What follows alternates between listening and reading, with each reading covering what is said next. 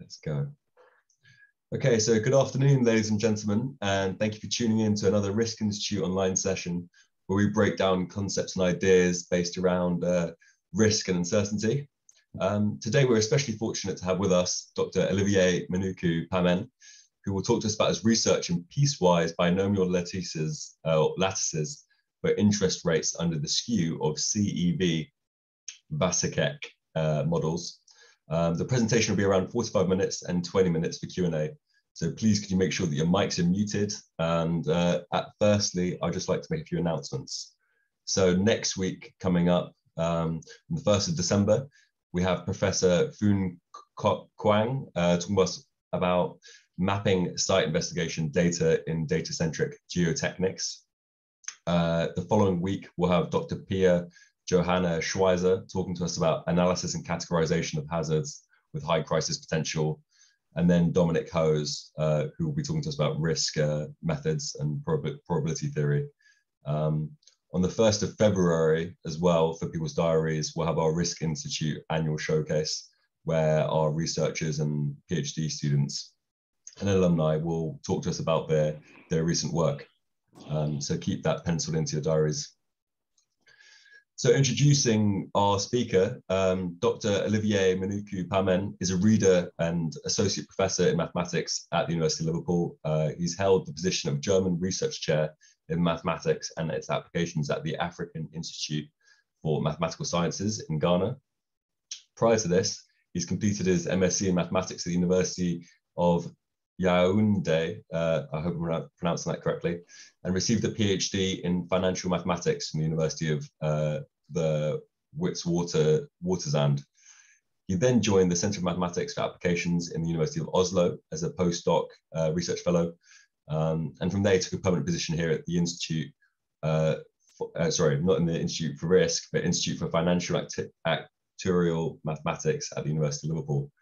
His research lie in stochastic analysis and its applications. In the past year, he's focused on stochastic optimal control theory and their applications to finance, insurance, and microfinance, backward stochastic differential equations and their applications, as well as Mallevian calculus and dynamical systems. So I'm really pleased to have Dr. Olivier Menoukeu with us here today. And without further ado, would you like to share your slides? Okay, yeah, thank you.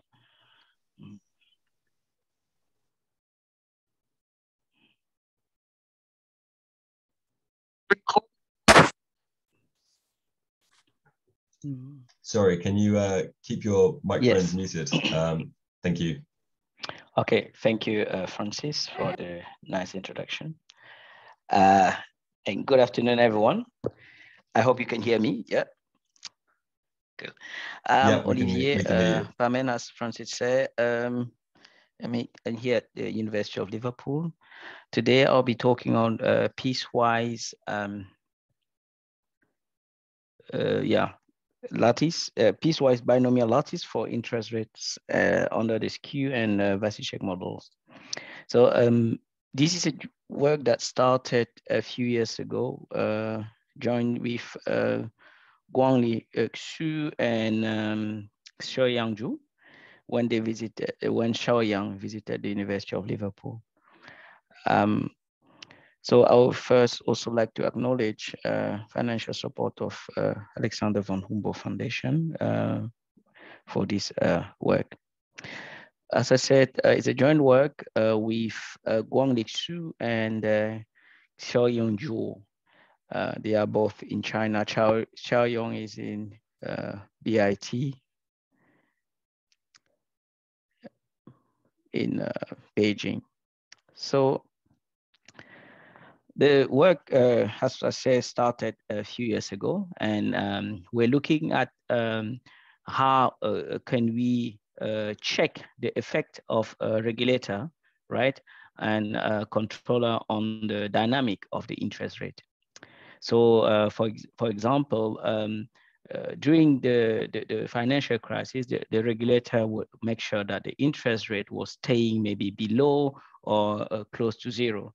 So this also happened in Japan in the 90s when we had the financial crisis, when the bubble the asset bubble price collapse. So this is, and then we decided to model the interest rate in this situation using the Skew model. And after modeling it using the Skew model, we try to find a numerical method that will enable us to compute, for example, bond prices and or option bond prices for American or European option.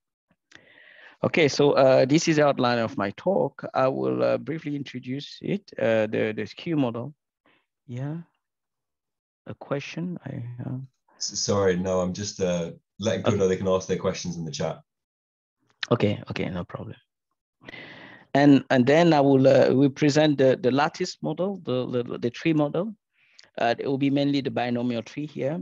And of course, as I said, the Skew CEV model and the Skew Vasicek model with discontinuous drift. Then the tree lattice for Skew CEV model. And because we are looking at this tree model, we would like to compare it with a method that is existing. So we will compare with the finite difference method. And then we present I present some simulation results. First for the classical CIR and the Skew CIR. I don't think I'll be able to discuss the discontinuous drift in this talk. I'll just tell you, give you a result on existence and uniqueness on this model. Okay, yeah. So Skew diffusion in modeling asset price and interest rate has been widely used in the recent year, as I said earlier, during the spatial path features.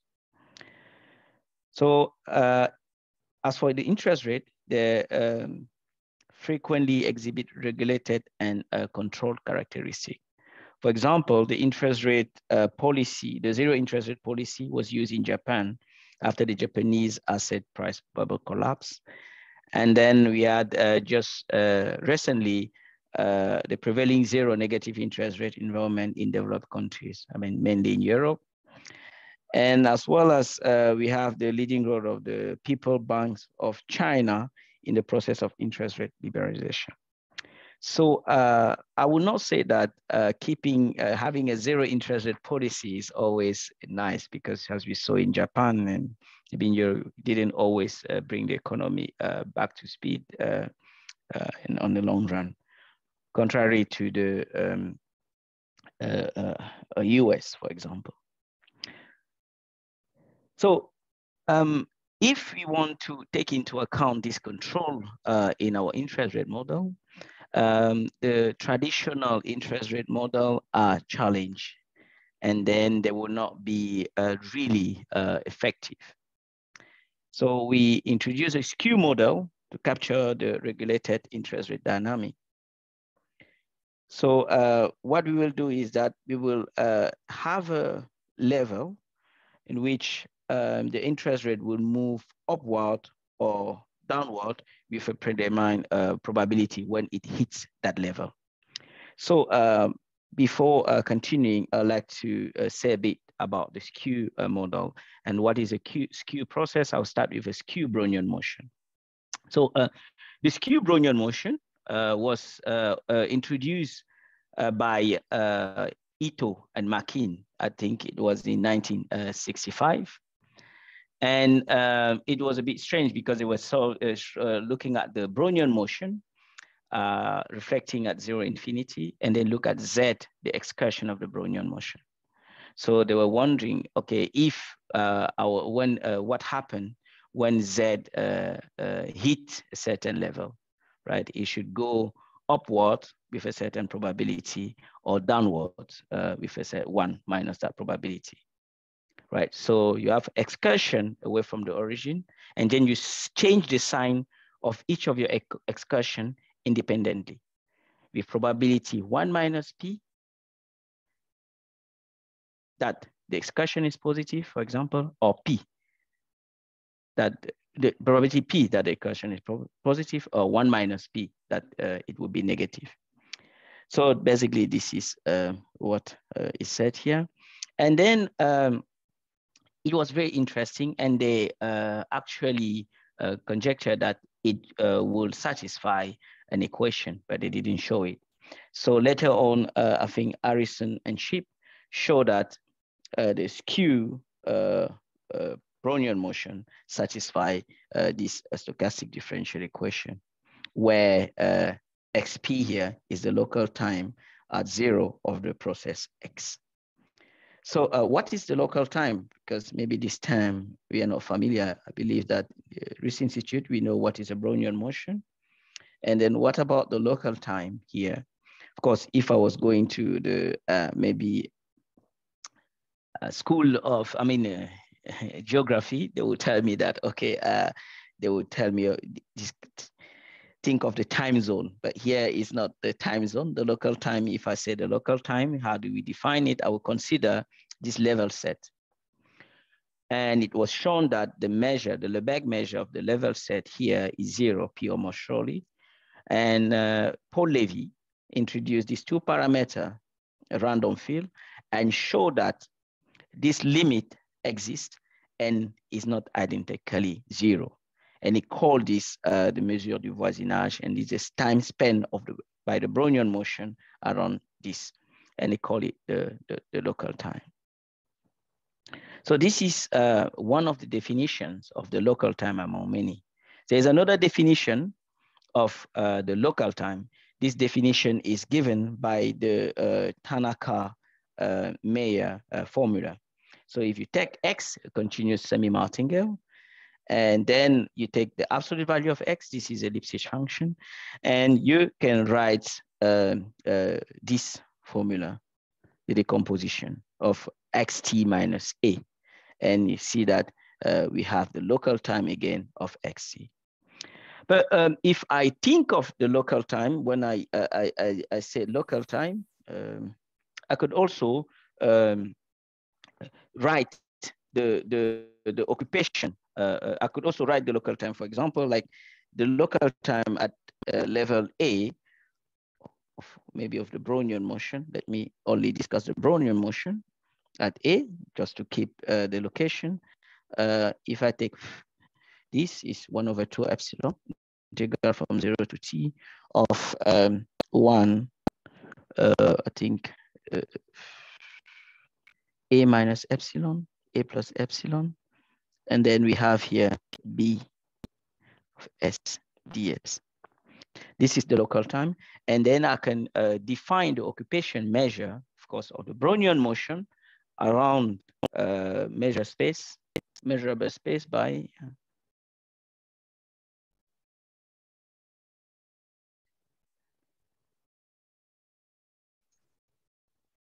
oh yeah, sorry. Sorry, I think you muted your microphone. We have you now. Yeah, Isan, thank you. You're absolutely right. Yeah. So, yeah, you're right. It's A, and here I have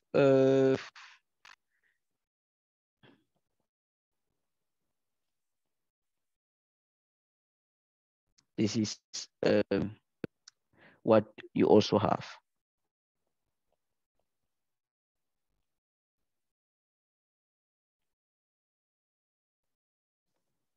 Right. So, and what do we say here? We can easily say, sorry, it's not here.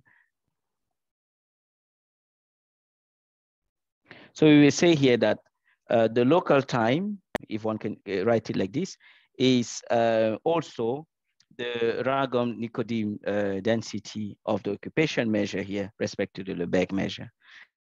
And then this occupation measure can also be written as, if I take, for example, 1 of b of the Brownian motion, ds. So this is also what we have. Here's the Brownian motion. So this is the link, for example, between the local time and the occupation time. And one thing about the local time is this is a measure which is singular to the Lebesgue measure. So this is what we will be using here. So this part will play a very important role now, so the local time. So what is the Skew CEV?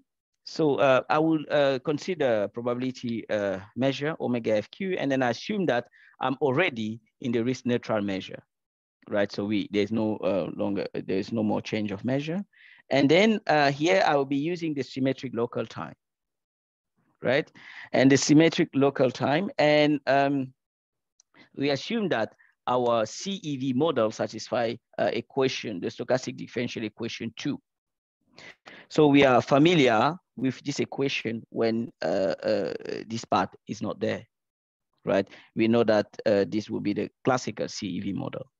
So what this model says is that when you approach A, right, with probability P, yeah, you're upwards, and probability 1 minus P will be downward.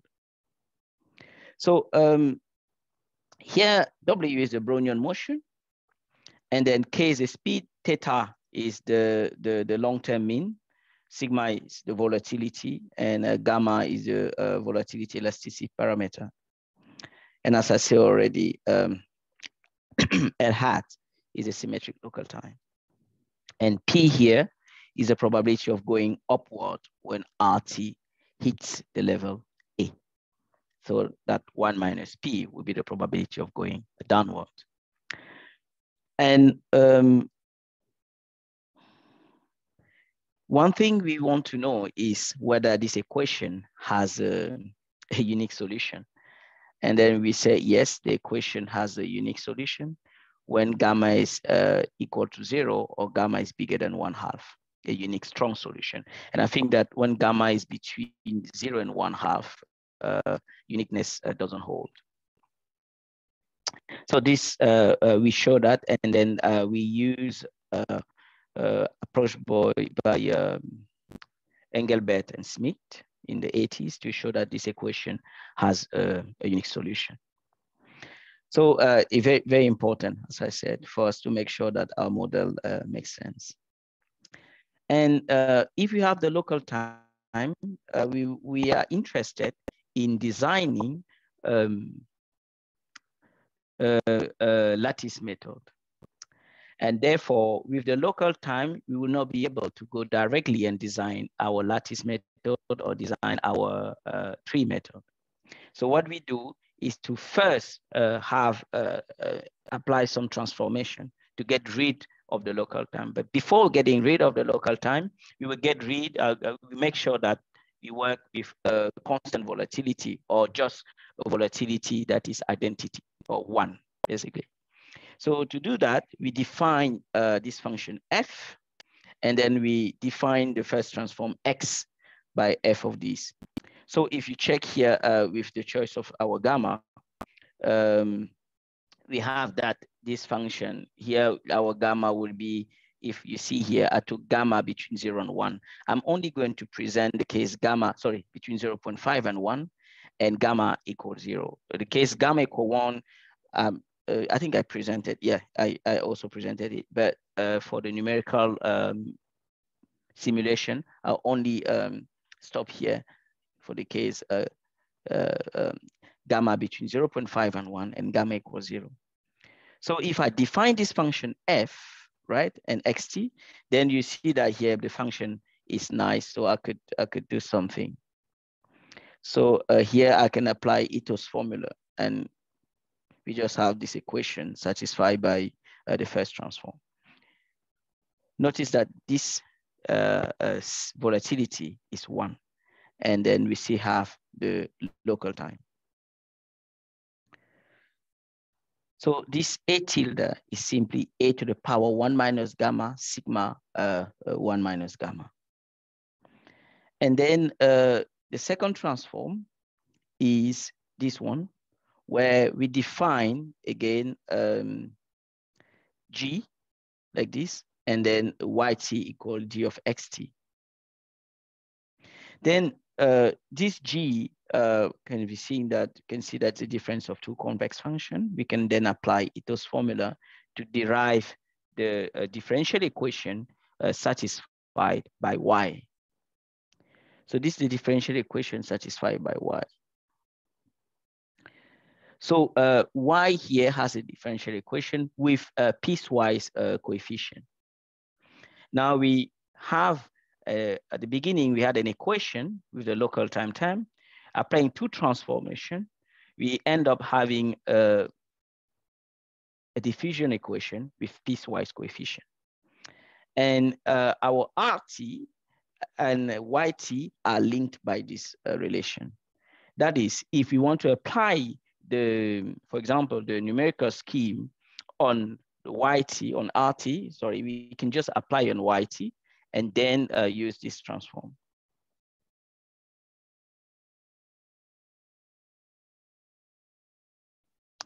So now, what about when gamma is equal to 1?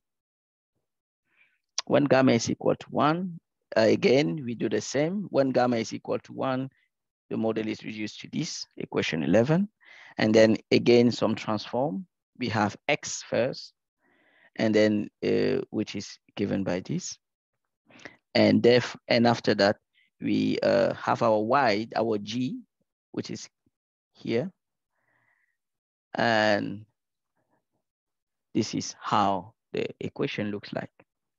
So for gamma between 0.5 and 1, not included, and gamma and gamma equals 0, we have a transform. And when gamma equals 1, we also have another transform.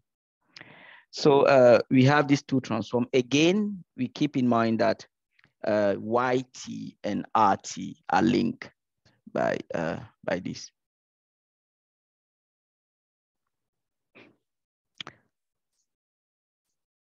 I don't know, any question or?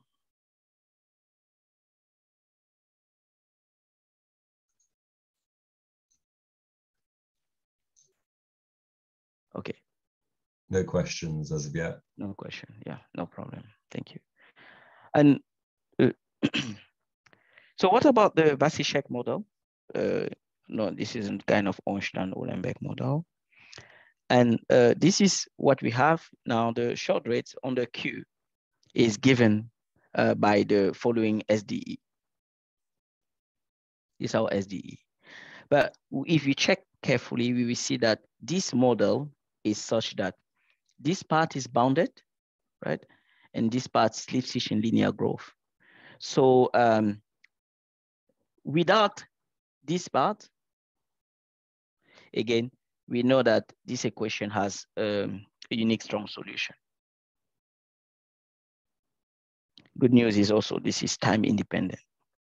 And when we add this part, we also need to know whether this equation makes sense. And again, this is just the long-term behavior. We can take like this, we have A1 and then we have A2. So I say theta 1 is a state-dependent long-term mean in the low interest rate environment.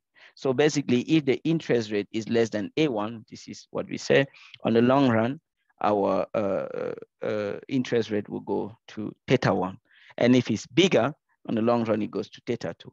But here, this is A2 is where you have the regulator intervening. So when it's at A2, so we push it up with a certain probability, or it will be pushed down with a certain probability. So again, K is the speed and the mean reversion. Sigma is the short rate volatility, and has already said what theta 1 and theta 2 were. And L, again, is our local time.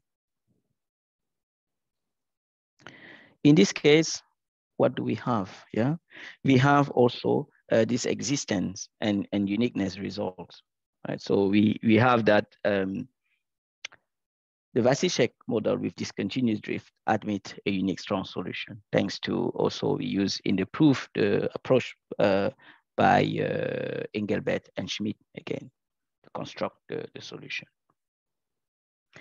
So for example, imagine that we have an interest rate, right? Another explanation of this skew model, where the dynamic of the short rate, for example, is hovering near 0 for an extended period.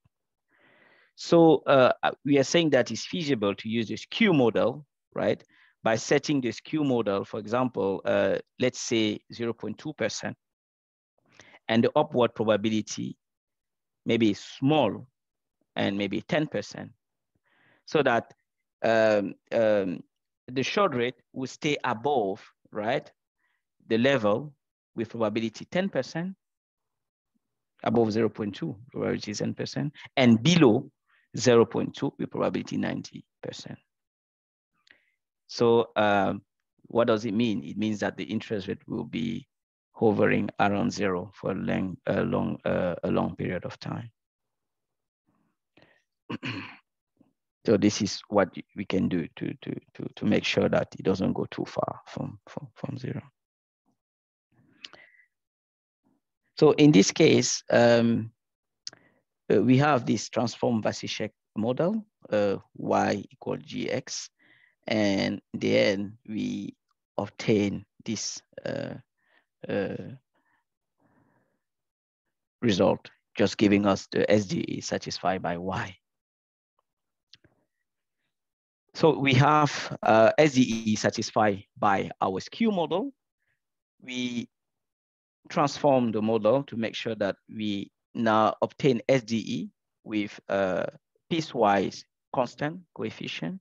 And now we want to compute, for example, the option and then the bond price and the bond option price for European American option.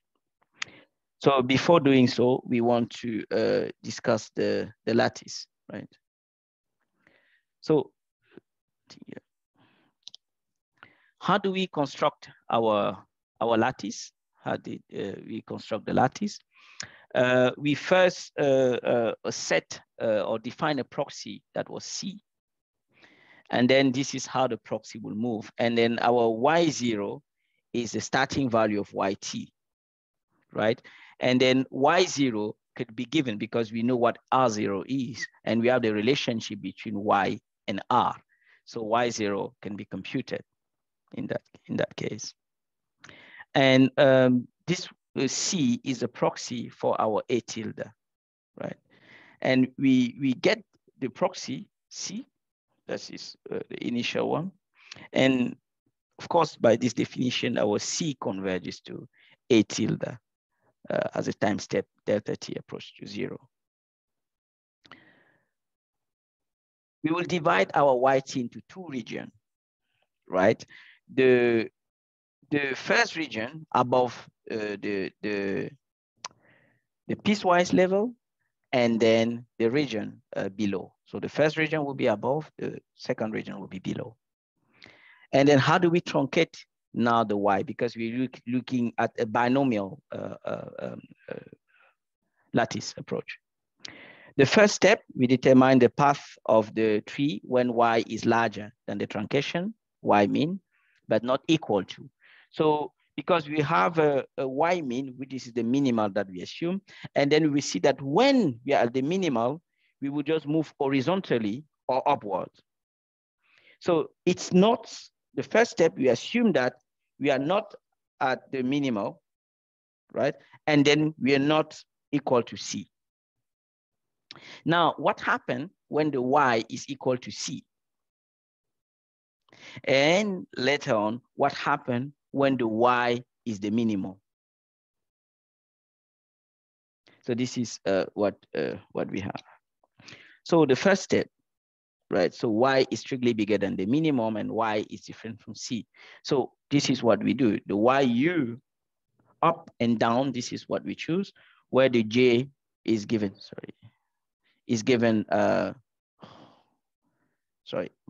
by this equation 26. And G0 is the smallest integer greater than this value. So we can compute the probability because you want to go up, right? Or down in the next step. So we also want to find the probability of going up and down. So this is compute in a very easy way. You just have to assume that the drift of the process Y, right? So the jump is the corresponding drift of the process YT. And when you set that equation, you obtain this one. I think it's not too difficult to get this. So in the second step, okay, this is what we have in the first step, for example. This is the figure that we have. So what does it mean here? As I said earlier, so the jump size is, keep in mind, square root of is sigma square root of delta t, right? So YT is located in, if YT is less than C, this is what we have. If YT is less than C, the jump size is P square root of delta t. And if YT is bigger than C, this is the jump size, Y minus P. Of course, if you have P less than 0.5, then Y minus P will be bigger than 0.5. That's why we have a kind of big jump here and smaller jumps here. Now, if what happened when YT equals C? What happened when YT is equal to C? So when YT is equal to C, we have this movement of the tree, right? So and we can again compute the probability and get this. I mean, it's again just a straightforward computation for the probability. So basically, what does 28 means? It simply means that once the tree touches C, the jump size maybe should artificially adjust, right? Will be artificially adjusted in the next step, so as to recombine. So you have to adjust the jump size, and this is what is happening in 28. And in this case, that's what we have at C, right? Adjusting here. And what happened when YT mean equal this YT equal Y mean? So when YT equal Y mean, we have two cases, right? When YT equal Y mean, and then here we use the approach of Nawalka and Co. and Nawalka and Balieva to come up to have this tree approach, to have this step, for example. So in this case, our YU is given by this one. So he will move horizontal, the YD will be moving horizontally. He will no longer go down, right? Because it's here. And then we have the Y mean, the minimum we want. And then the other will be pushed up. And J here is given by 31. It's more or less integer greater than this one. And in this case, the probability, right, for upward or downward move are given by equation 32. And this is how it looks like, right? If you see here, we are only moving in this horizontal direction or upward. And later on, when we are here, we can move upward or downward. So this is exactly what the tree will do.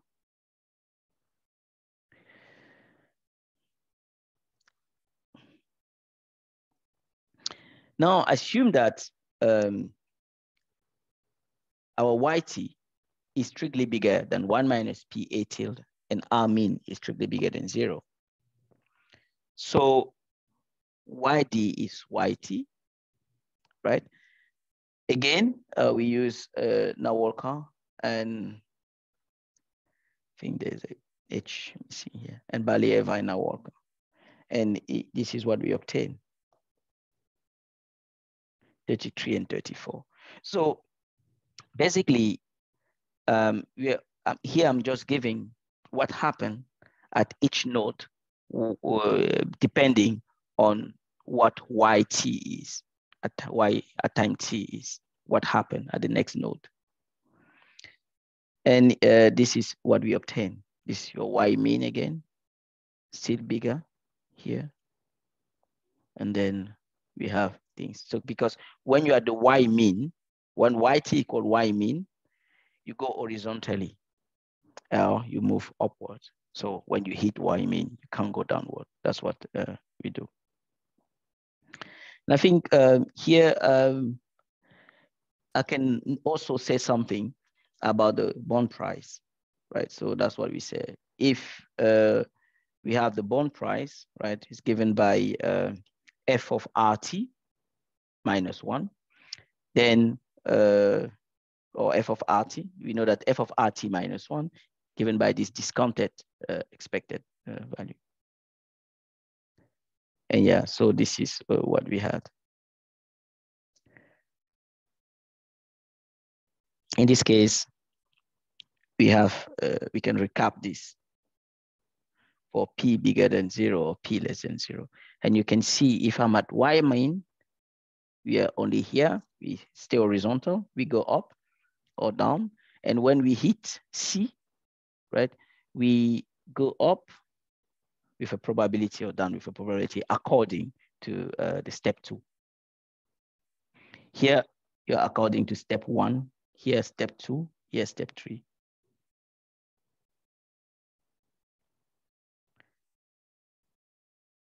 And we also thought we should compare this with another method because it's always important. I don't know, before discussing maybe finite difference, I don't know if there's any question so far.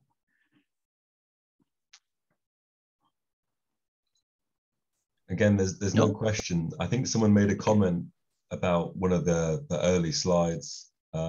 Yeah, around 12 minutes in, but okay. Yeah, that's fine. Good. So for the finite difference, we know that using the risk neutral pricing valuation theory, we can show that F will satisfy this partial differential equation with this condition. And then if we take the average between the forward and the backwards differential, we obtain that our F satisfy this equation where the coefficient AI, BJ, and CJ satisfy this equation. So this is the scheme that we'll be using. And then if you see this one, this is what is causing some problems, right? So that's the special feature of that local time part. So let's see, discuss the numerical result. I think I still have like 4 or 5 minutes. Yeah, okay. This is what happened, the first table. I'm here presenting only what happened when when we're using the classical CIR bond price, right? So basically it means that your P equal 0.5 and then gamma is also equal 0.5. Then you have the classical CIR model. So in this table, this is what we want to check, right? So look at the price here. We will see that the price are accurate, all of them. So the accuracy decrease when the short rate volatility and the time to maturity increases. Because here the good news is we have a closed form solution. Now let's check here the volatility, right? The short rate volatility, and then let's check the time to maturity here. So here we have the short rate volatility, and then we have the time to maturity. See, if I take 0.5 to 1, so the F finite difference gives me this here, here, here, here, and here. So which is somehow different from this one, less accurate. So 4237. But if I go here, for example, we see that the results are exactly the same, right? So we have this and this, the results are exactly the same. So if I take the finite difference again here, the result, finite difference will be better, right? So the valuation of the finite difference is slightly better than those of the tree approach. And when this increases, then we have that we should, I mean, we, as I said earlier, we see that we do not have a good accuracy. But overall, the finite difference perform better. But if we take the three approaches among the three lattices, we will see that the NB will perform, outperform the NR, and then the NB also behave a bit better than in our case, right? I think that's what I can report here. What about the bond price, the option price? This is basically, this was a bond option price, right? And what happened here again is,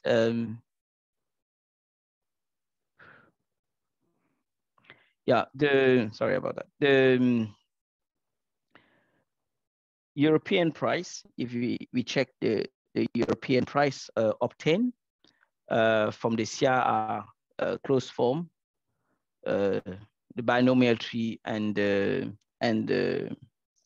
mean the FD, NB, binomial and trinomial, see that they converge rapidly to this one. So that's what we observe from our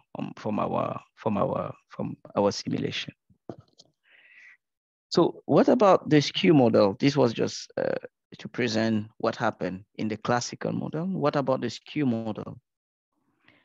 Well, for the skew model, I would like to mention here that we have the local time. So basically, it means that your P is no longer 0.5. Our P here could be anything but not 0.5. So what happened? So are we going to see an impact of the skew level and then the probability? Are we going to see this impact? So let us check what happened with, to compare it, we choose a benchmark approach, which will be the spectral approach, right? We choose the benchmark for us was the spectral approach. And then what about let's check what happened. The parameter P, as I said earlier, was given for the upward probability. And then after hitting level A. So what does it mean? It means that a smaller value of P indicate that the short rate will stay longer, right, below A. A smaller value of P will likely stay longer below A, right? So now, for example, if P equals 0.2, the skew level, so what does it mean? P equals 0.2, so it means that it's likely to stay under the level A, right? So P equals 0.2, this is it. We check P equals 0.2 here and here. We have this price, P equals 0.2. We have this price, P equals 0.2. Maybe I put that in blue. We have the finite difference and the binomial tree. And then we have the finite difference and the binomial tree. We have the finite difference, binomial tree. Right, so if we have P equals 0.2, right, then what happened to the price? When P equals 0.2, we have 95, 95, 94, 95, 94, 94. But here when P equals 0.8, sorry, this was 0. We have 94 here. What does it mean? It suggests that when your P equals 0.2, it forces your interest rate to stay below and therefore the bond price will increase. But if you take your P small, your interest rate is forced to be below and the bond price normally increase, right? So if you take here, you compare with this one, these two. My P is small. If my P is small, the bond price increases, right? So this is actually natural, it's normal. So, and then if you wanted to compare now the method between the FD and the binomial tree, here, if you wanted to compare the two methods, we will see that the binomial tree is closer to the spectral method in most of the cases, right? So, and therefore we can say that the binomial tree performs slightly better in this case. Okay, this is the second part of the table.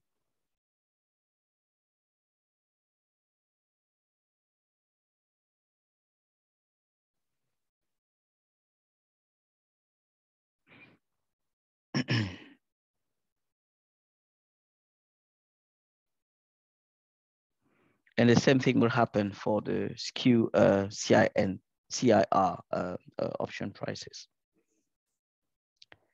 But I think I didn't show the computational time, but here which is also important to check. For the spectral method, the computational time is quite long in terms of minutes. And of course, the FD method has the best computational times, quite rapid. And the tree method, the tree lattice, had an acceptable computational time in seconds. So about 6 seconds, highest. Yeah, but of course, for 6 seconds for the CIR method, we obtain, I think, 0.1 second or from 1.2 for the FD method. So still, it was acceptable. That's what we thought. And here, I would say that our FD, the FD method that, I mean, the Skew, the piecewise binomial tree method that we propose is a good one, perform at least better than FD in many cases that we propose. Of course, with the computational time bigger than the FD method. So in summary, we've presented a binomial lattice on the assumption that the short rate of follows Skew CEV. And then we transform the CEV with an SDE with piecewise continuous coefficient. And then we built a binomial tree method. So later on, we perform some numerical computation and then compare the result with the finite difference using the spectral method as the benchmark. So it will also be interesting to look, for example, at this model when the Skew model has, in addition, a stochastic volatility. Thank you. Thank you very much. I don't know. And then these are the main two references. The one with discontinuous drift is in AGTAF 2017, whereas the one on Skew CEV is under review currently at quantitative finance. Thank you. Thank you very much, Dr. Olivier Menoukeu Pamen. That was a really fascinating and really in-depth, comprehensive talk of your subject. I'd like to open the floor to see whether we have any questions from the audience. if anyone would like to unmute their microphone.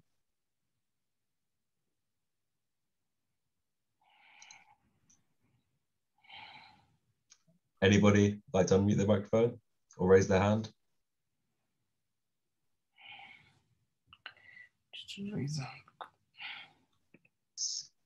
Oh, okay. I think I'm not sure how to say your username, but Hassana, would you like to say your question? Yeah, thank you. Thank you very much, Olivier, for the nice talk. So I have a question regarding, you know me, regarding the first part of your talk.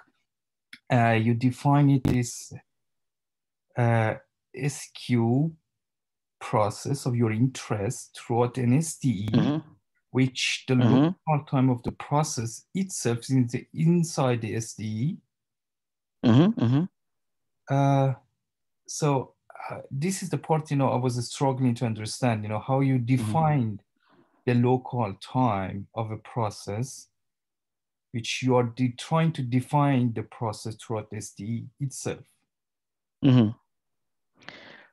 This is exactly what, for example, even if you already go through the definition by, to the definition, right? For the skew Brownian motion. The one for your interest rate for R. Yeah, I'm just saying, is it okay for the skew Brownian motion? For SQ ones, Yes, for the skew Brownian motion, yes. So here, for this also, this one also, you have an XT, and then you define the local time here, for example, this one. Yeah, but if you have a semi-martingale from the Tanaka-Meyer formula, if you take a continuous semi-martingale. Yes. So here also, you could have something like that. Keep it here. Yes. The equation number 2, you're trying to define what is your R. Yes. You define the R throughout the dynamics, and the dynamics involve the local time of the process itself. Yes. Yes. But the question is, why does the local time of the process does exist in the first place? Your I would be a continuous semi-martingale, yeah.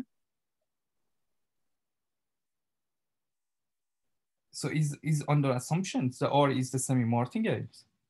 Yeah, I mean, if you take just yeah, I mean, if you can you can define. This is not a problem because you have it's like a reflected SDE, right? This is just a reflected SDE. Well, I don't with have a drift and diffusion. If you say that my R, is semi-martingale, which satisfy in this SDE, then I don't have a problem because I already know that local time is going to exist, okay, and the SDE. But if you don't know R is in the class of the semi-martingales, then how would you guarantee that the local time does exist, which you satisfy in equation 2? This is the part, yes. Maybe, yeah, but I completely understand. If you say that my R is in the class of semi-martingale, then I completely agree that.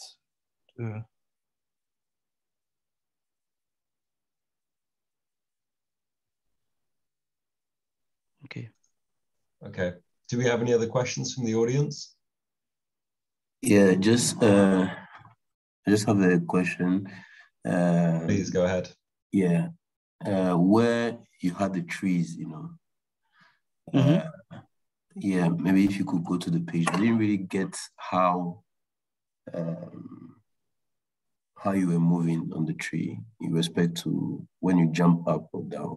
I didn't really get it.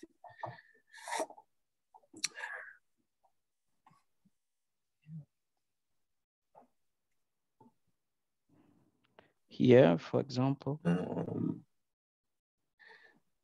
Yes, yeah, I understood. But yeah, where you had the diagrams, the tree itself. Yes, here, yeah. Mm-hmm. So when you are here, for example, you are at the minimum, you just move horizontally. And then if you move upwards, you are somewhere in step 1.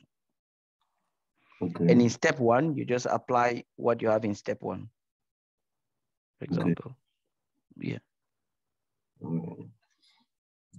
And to come down, I guess you are in, it will depend on your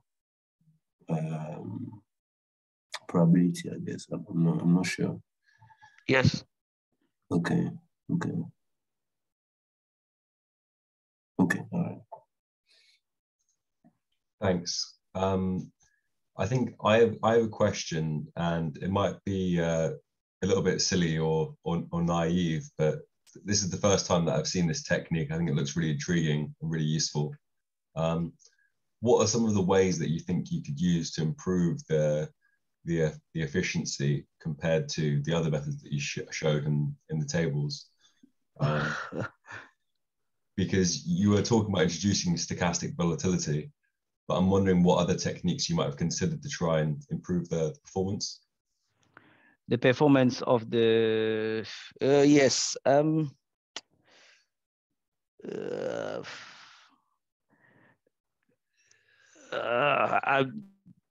truth is, at the moment,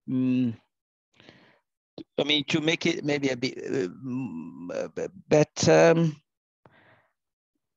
I don't know at the moment. The truth is, just like that, I wouldn't know. Yeah. But it's already quite good, so maybe it doesn't need any improvement. But maybe there's an alternative technique that you'd be interested in to compare against. I don't know whether there's any other blind spots that maybe you haven't included in the presentation. Come again, please. No, I didn't get that. I just said maybe there was a blind spot or something that you didn't include in the presentation that you'd like to explore further. I'm just curious. No, because no, not really. No. No, I don't think so. Yeah, but just to come back to Ehsan question. Ehsan? Yeah. Ehsan? Yes. Yeah. Yes. If you, for example, look at the stochastic, because this is just a reflected SDE, because when you solve a reflected SDE, right, you have your process X. Maybe you take the SDE without the local time part, and then you know that without the local time part, this SDE has a solution, right? Okay. Yes. And it will be a continuous semi-martingale. And then now you will add the local time in it. Yeah. Okay. Yeah. Yes. Yeah. So then you can solve that. I mean, you can just make sure that this has a solution as well. Oh yes. Yeah. That makes sense now. Yes. Yeah. That was I was struggling, to probably I didn't get it. Now you're in the right, a good page. Is there any time that I can ask a quick question? Okay, go ahead. Of course, yeah. I think there's time for one or two more. Yeah, this is a stupid question, Olivier. Hope it makes sense. Is there any hope that your tree is going to not tree itself, but the price based on the tree going converge to the price of the options on the model? Yes, we had in some cases when I mean, of course, you have explicit closed form. Yes. Yeah. Yeah, and then we compare with the closed form. Of course, as I was saying, when you use the closed form, the FD perform a bit better. Perform better. I must confess that. So you prove because when you have a certain price of the options converge to the price of the options on the classical models you have. Yeah, that's exactly what you have here. For example, for the classical model, right? So this is you have a closed form. Yes, yes. And then that's what I was saying. You had something which was okay. The tree here was converging. But I was saying that when we move right? When the time and the sigma becomes bigger, we're close, but not close enough, right? Mm-hmm. Yeah.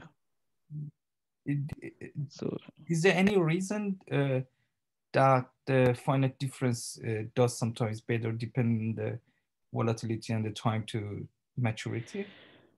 Any maths reason behind, or? I think it's of course, it's a numerical. If you have an exact solution, right?